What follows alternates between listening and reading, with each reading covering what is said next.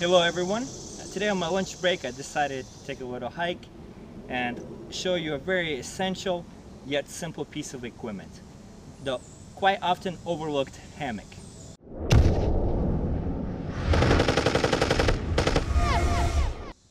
So as you guys can see, this is a Eno, Eagle's Nest Outfitters.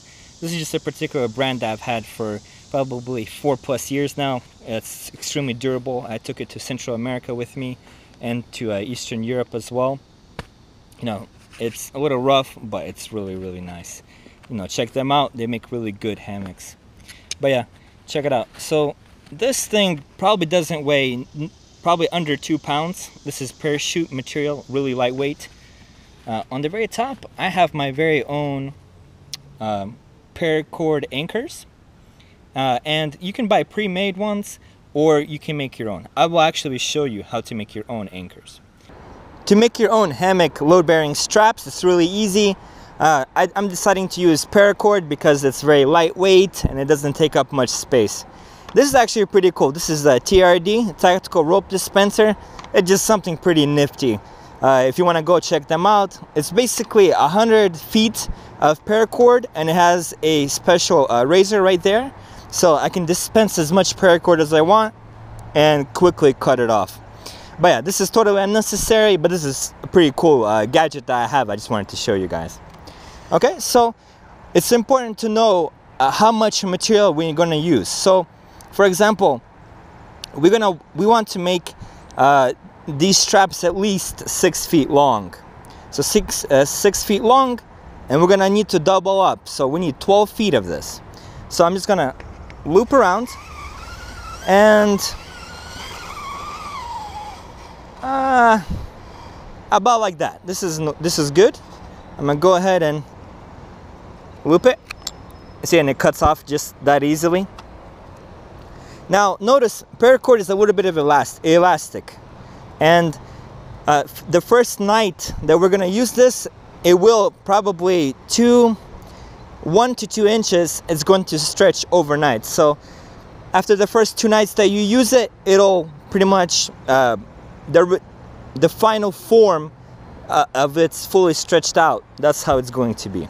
So that's the closed loop, and this is the 2 open loops. I'm gonna go ahead and make a double knot.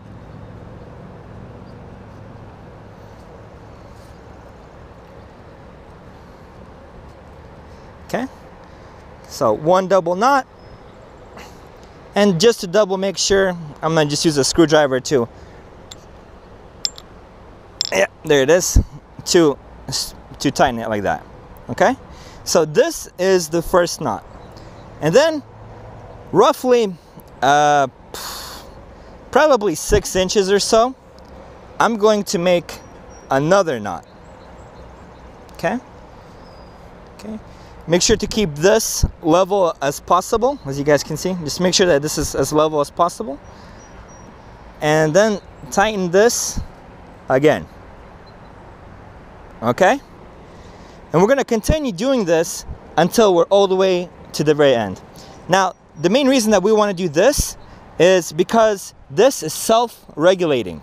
Meaning, as we're going, you know, typically one side in the knot uses a little bit more material, so it can be slightly offset. But because it's a closed loop, it's self-regulating. So this thing is going to be straight once we get to the very end.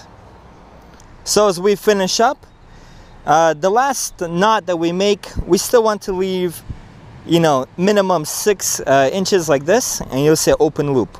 This is what you use to start the anchor point. You're going to find a tree, go around, and then you're going to take all of this and thread it through. So then you have a loop like this. You see what I'm saying? And it's self-adjusting. So as you tighten it, it'll find the perfect tightness. And these knots will actually provide kind of like almost like a ratchet system. So it doesn't, you know, go past them as far as opening back up. Now, realistically, the more knots that you have, the more adjustment that you'll have, because as you put your carabiner in, you see right now I have, you know, about 6 to 7 inches distance. So that's my increments that I can adjust to. The more knots you have, the more finely tuned you can, have your hammock, the tightness. So guys, just keep in mind the fact that the further the trees are apart, or whatever you're using to anchor your hammock, the further they're apart, the more like hang or slope that you're gonna have. And the closer together that they are, the more rigid and more flatter your hammock will be. So the perfect balance is between 10 to 15 feet distance between the two trees. So quite simple, I'm just going to take one side of the paracord or the anchor, wrap it around the tree, and I'm going to take the end and dip it through the loop like this, and I'm going to pre-tighten it as much as I can, that way there's no slack. Okay, very simple. And I'm just going to repeat it on the other side. Okay, so I got my second side set up. I'm going to go ahead. I have my first anchor point right here. I'm going to click it into place. Make sure it's locked. And then it's so simple. Pull it right out, because all of this fits into like a pocket. And pull it out. This is right here. This is a double nest. It can fit two people in there. So that's 500 pounds rated. So that's really, really cool. I got my second side, and as we're hooking it onto here, I want to make it just slightly tight. As you can see, just slightly tight and level. That way, when I get in, it's not gonna go down. So yeah, I'm gonna test it. Yep, everything is holding good. So you take the hammock, spread it slowly, locate the middle, and lower the back half of yourself into it, and spread the hammock just a little bit like this. At this point, you can choose where you want, the top of your body to be in, the left or right side. And I think this side is just a little bit higher, so I'm going to choose that side. Like this.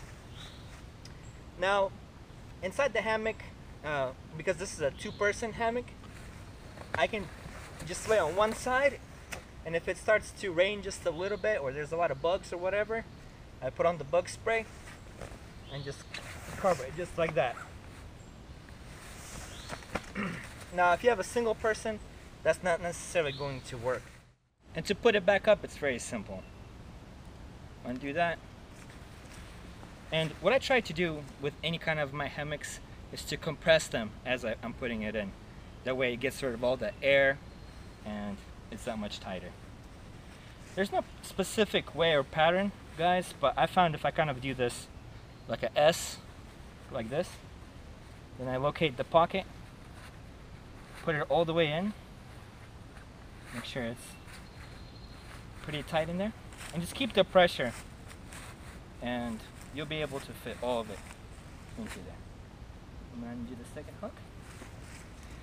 And I try to leave that hook as the last thing that I put in there. That way it's the first thing out. Okay, making it tight. So it's literally right there. Next, I'm going to put the anchors. And what's really nice about some of these companies, they'll make a compression strap like this. Cinch it down. And this strap, you can further compress it. That way it doesn't take up, more space in your backpack or whatever. Alright, I hope that was helpful. Maybe you've learned something.